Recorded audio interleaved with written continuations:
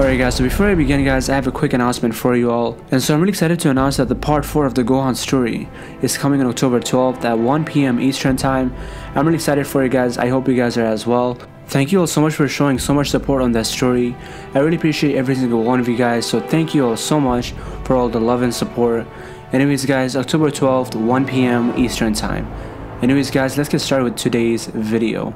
So as we all have seen in Dragon Ball Super Manga Chapter number 64, Goku, Master Ultra Instinct, completely dominated Moro, and Moro had no idea what was happening. Goku was just way too much for Moro. He had precision, and not just that, deadly power as well, and Moro felt it. And Moro was in immense amounts of pain, and the whole earth and everybody on earth, they felt it as well. And the intensity behind Goku's punch was so massive that even someone such as Whis and Beerus, they moved away their face and closed their eyes as well. That's how intense that punch was.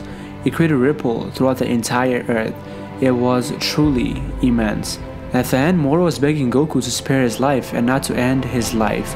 So guys, with that, this battle is going really well for Goku. Goku is absolutely destroying Moro, and Moro has nothing to offer to Goku. It is going so well for Goku that it is going just too well for Goku.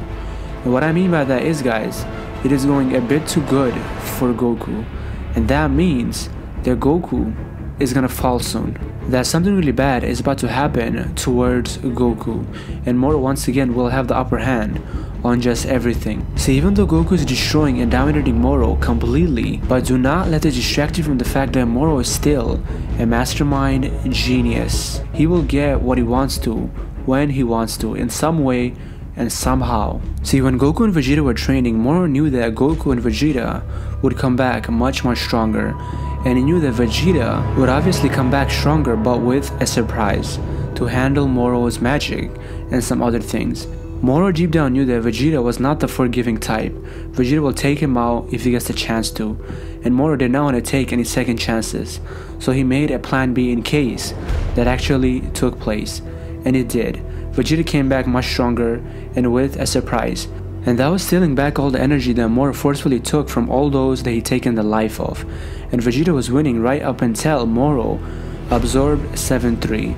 And Vegeta was left behind by Moro. 7-3 was Moro's backup plan all this time. And Moro used him perfectly to a point where he took out Vegeta very easily. And the other thing was, Moro perfectly planned the escape of all those prisoners from the Galactic Patrol prison with the Dragon Balls, and it worked out just perfectly for him. And that was that Moro knew that he could not be at all places at the same time, so he used them to send them to different places. And if they didn't come back, that means that that planet that they went to had life energy, massive life energy. For example, Earth. When they went to Earth, they got caught by Piccolo and the others, so Moro knew that Earth had a lot of life energy. So basically Moro used them as a perfect data collection tool. And guys, not just that, they also fought some of Moro's battles as well. And the other thing is, Moro obviously is very old, millions and millions of years old, so he knows a lot of things. He even knows some of the secrets of the gods as well. For the first time in the battlefield, when Goku returned from training with Miros, when he tapped into Ultra Instinct against the Ganbo, Moro knew what that was. He knew that it was not an ability of the mortals, but it was a technique of the gods. So Moro knows a lot of things. So guys, with all this, Moro obviously is a really good fighter. He knows his way, and he also is a mastermind as well. See guys, no big arc or no big battle in the history of Dragon Ball ended the way how it looked like it was gonna end. Meaning guys, the opposite happened of what we actually saw that was happening. And right now I'm gonna give you guys a lot of examples. So start off with, we have the Android and the Cell saga. At first it looked like the androids were the big bad of the arc, but then there was Cell. And Cell was a much bigger threat than everything they've ever faced up until that point. But then guys, Gohan turned into a Super Saiyan 2. And the way the Super Saiyan 2 Gohan was dominating Cell, it looked like it was over for Cell. And that was it. But then guys, Cell was just one step ahead.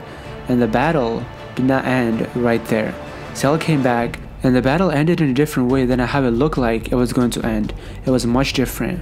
And lastly, for Dragon Ball Z, we have the Majin Buu saga. And when the Vegeta fusion first happened, we thought that Vegeta would easily able to end Majin Buu, and that would be it for Majin Buu. And Vegeta's plan of being absorbed, it worked perfectly. But then guys, something else happened, and that was Kid Buu. And so with the reveal of Kid Buu, the battle ended in a much different way. And now in Dragon Ball Super, when Frieza first came back, after Goku was completely fooled by Frieza, Vegeta stepped in, and it looked like that Vegeta was going to end Frieza. But then it wasn't. Frieza destroyed Earth, and Goku was the one that took out Frieza after Whis reversed time. The ending was much different than how it seemed like.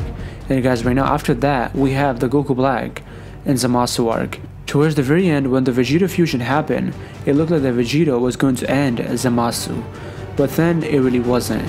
Then it was Trunks, and it looked like that Trunks was ending Zamasu. But then once again, he wasn't. There was something else. Zamasu was just one step ahead.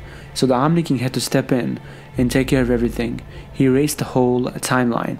That in a way we did not expect that much to happen. And lastly, for Dragon Ball Super, we have the Tournament of Power. At the very end, it looked like Master Ultra Instinct Goku would just be too much for Jiren, and he definitely was. But at the final moment, when Goku was about to launch the final attack on Jiren to take him out, his Ultra Instinct fell apart. And with that, the Tournament of Power ended in a much different way. And guys, right now, once again, we have that happening as well. And if history has told us one thing about Dragon Ball, things do not go the way that it looks like. It will go much different than it seems. So something bad is about to happen in the Moro arc, because it is going too well for Goku. And there is a high chance that it's not gonna end like how it's looking like. And so guys, with that, these are highly possible. Number 1, Goku's Ultra Instinct, it runs out, just like in the Tournament of Power.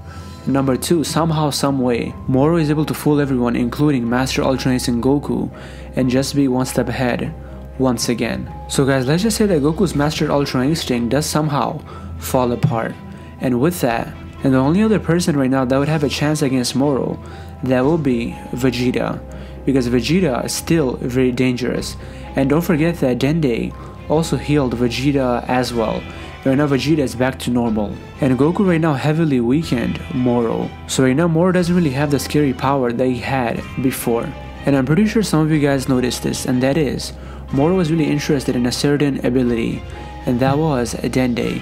Dende's healing abilities. Moro either wants it or he wants to destroy it. Either one of those. And let's say somehow, someway, Moro does take the life of Dende. And so with that, what if Goku is in trouble and he needs healing? What if the others need healing? Now guys, it is very highly possible that Vegeta could jump in and save everyone. That is with his healing abilities that he could have possibly learned on planet Yadrid, because the Yadridians also possess a high level of healing ability, and he saw it on planet Yadrid and he kind of wanted it as well, but then they told him it was just too advanced for him at that time. Now just what if Vegeta did indeed learn it? And right now if something happens to Goku, Vegeta will jump in and heal Goku, thus saving him. And guys, lastly, things will not end the way that it is looking like. It'll be much different than it seems like. Anyways guys, that's about it. That's all I have for you guys today.